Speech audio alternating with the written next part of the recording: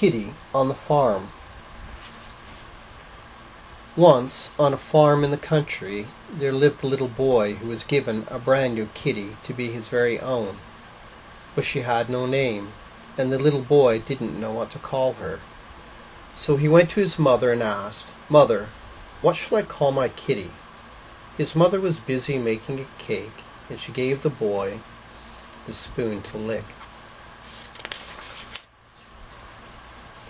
"Why don't you call her Tiger?" "Oh no," said the little boy, "I can't call her Tiger. She's not that big." So he went to find his father. "Father," he asked, "what shall I call my kitty?"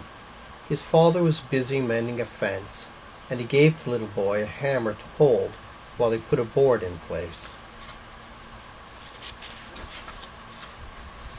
"Why don't you call her Shoe Leather? Because she's bound to be always underfoot." "Oh no," cried the little boy, "that name's too long." So he turned back to the house to find his grandfather. His grandfather was sitting on the porch, and he wasn't busy at all. "Grandfather," asked the little boy, "what shall I call my kitty?" "Wait a jiffy, until I get my thinking cap," said his grandfather. And he went inside to get his bright red thinking cap. "Why don't you call her Joseph? Because she has a coat of many colors." "But Joseph is a boy's name, and this is a girl kitty," said the little boy. The little boy wandered back down the path. "If my mother doesn't know, and my father doesn't know, and neither does my grandfather," the little boy said to himself, "perhaps I should find out from the animals on the farm."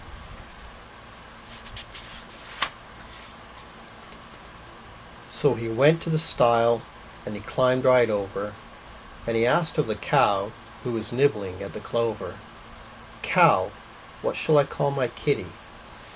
"Moo," lowed the cow, shaking her horn at a butterfly. "Moo, moo." "Moo," said the little boy, "that's no name for a kitty."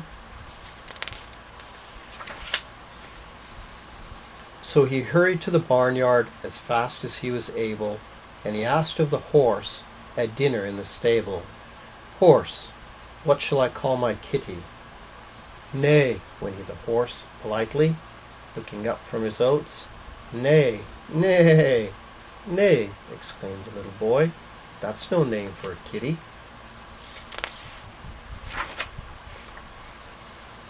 So he walked by the garden all alone, and he asked of the dog who was burying a bone, "Dog, what shall I call my kitty?"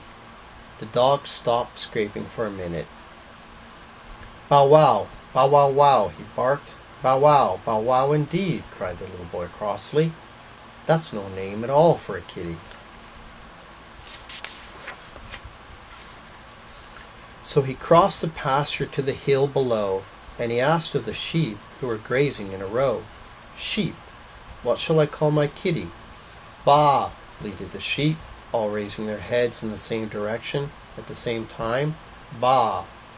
"Baa," sighed the little boy, "I might have known. That's no name for a kitty." So he went to the chickens to try his luck, but the chicks said peep, and the hen said cluck. And quack, said the duck when he asked the duck.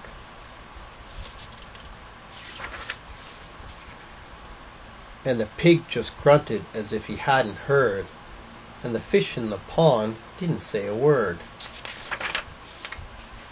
So the little boy sat down sadly on the back doorstep in the sunlight and put his chin in his hand, and he thought, and he thought, and he thought.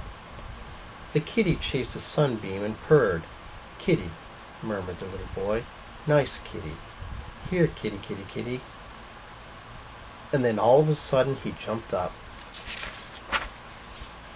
"I know," he shouted happily.